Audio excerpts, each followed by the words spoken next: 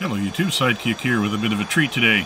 We're taking a first look at the F-104G Starfighter, and as you can see, we're sporting a lovely RCAF livery as we taxi out and take off at Kobuleti.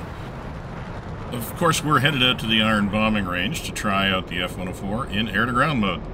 So, a quick bit of background as we're getting up here and getting out to the range. The F-104G mod was released in an EFM or external flight model version yesterday. The link to the Discord server where you can find the details of how to download it is in the description of the video. As I said, the mod has a full EFM, but it is based on the F-15C avionics. This means that while the flight model is truly a thing to behold, you will need Flaming Cliffs 3 installed to be able to fly the plane. And you also won't be enjoying a fully clickable cockpit at this time. That's really not a huge limitation, though, because there really aren't a lot of switches that you'll need to throw in the cockpit. As I said, all of this is pretty much secondary considerations to the feeling of flying this rocket anyways. If there was ever a plane that needed an EFM, it's probably this one, because it just doesn't fly like anything else. It really is the largest engine they could find, with the least airplane wrapped around it that they could manage. It was designed with one thing in mind: get high, get fast, and shoot down bombers before they could drop nuclear bombs where they were not wanted.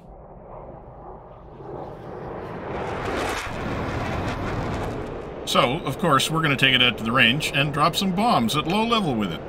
Because, hey, it's what I do. It's also what the Starfighter did for a lot of its career. Most of it was actually spent with air forces other than the United States Air Force. In fact, the initial release of the model comes with skins for the Luftwaffe, the RCAF, and the Hellenic Air Force, all of which used it in the ground attack role, as well as an interceptor.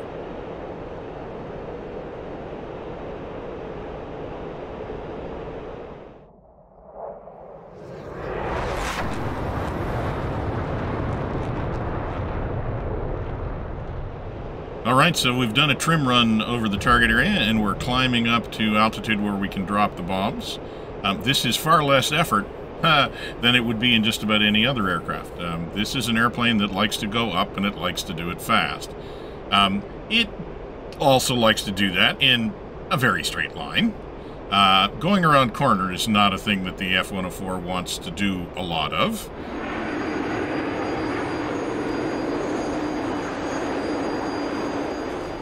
But getting upstairs in a hurry really is, and as you can see, we're already up to plenty of altitude as we're coming around, looking to line ourselves up for a drop on the big target. Now, its flight characteristics actually make it a pretty interesting ground attack plane, because, you know, it does go where you point it without a whole lot of fuss, so it's very stable in a dive. It doesn't have massive roll or pitch rates, so it's easy to line up, and it's not twitchy when you're doing it. And after the drop, it will get you out of the area and back to altitude without breaking any kind of sweat whatsoever.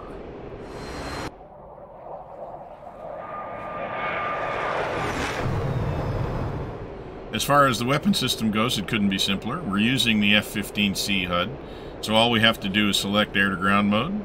If you have bombs loaded, it'll give you a CCIP Pipper, and if you have rockets loaded, it'll give you the rocket reticle. There are no switches to select quantities or ripple intervals. You just drop everything you got every time you press the button. Our attack run is very much a standard pattern. We're rolling in, we're putting the lift vector on the target.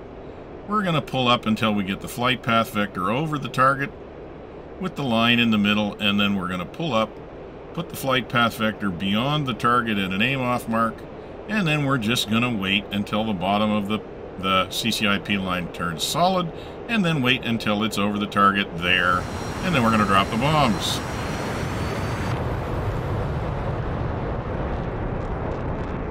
Not a bad drop, that one. Alright, so that was a fairly shallow dive angle, so let's go back upstairs, and that booming sound you hear in the background is every once in a while when I get the throttle into afterburner mode, it really lets you know it, which is good.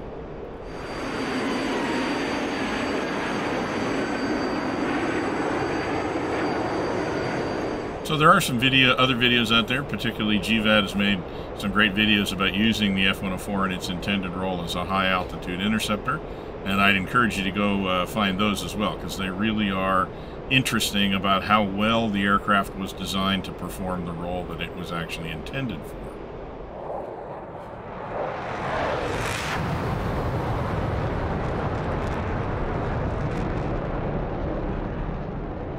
But as we're finding out here, it's no slouch as an iron bomber. It doesn't carry a lot of ordnance, doesn't do it in any kind of complicated way, but it is actually pretty straightforward to get the warheads on the foreheads, as the saying goes, without a whole lot of fuss.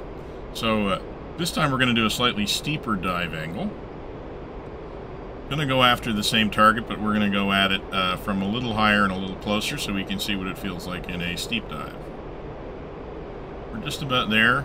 Once again, standard attack pattern. We're just going to roll it in, get that lift vector pointed at the target, and we pull up. And you can see we're pulling some G's there, and we're pulling up, and then we just need to slow down the pull up and time the rollout to get the flight path vector just below the target. We're going to pull it up above the target, keep the line coming up to the target, and go.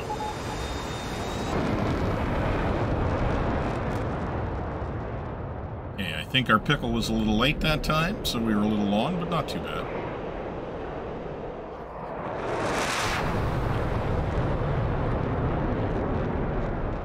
Okay, let's do a little bit of a different run this time. Let's do a pop-up attack. Now, I haven't had a chance to do the research to find out exactly how the 104 was used by pilots, but I do know from talking to people who flew the aircraft at one point that this was a mode that they used when they were training.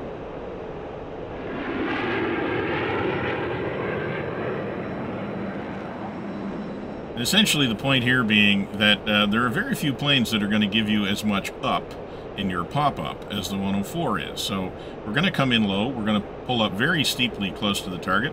We're basically going to roll over inverted, find the target, roll out on it, drop the bombs, and be gone before anybody knows what happened. So we're just going down the coast here, find a good spot to turn in.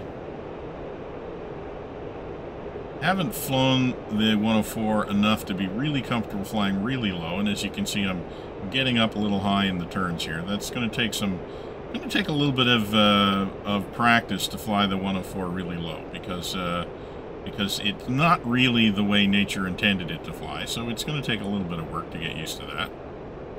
Trying to get down here again a little bit. And keep an eye out for the target area there off to the left.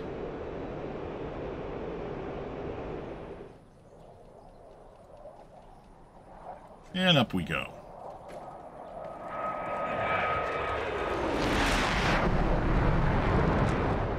Okay, climbing out, picking up the target, keep climbing, get the afterburner on. And now we're rolling over. And there's the target. Now we just got to line her up. Same old, same old. Get the lift vector on it. Roll the flight vector out. Get it on the target, pull it up beyond, wait for that solid line, and get a little bit back more in the middle, and there.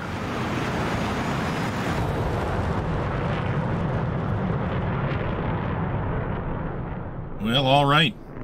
Well, I don't know about you, but I think it would be pretty hard to find a way to have more fun with an aircraft in DCS than what we just did right there.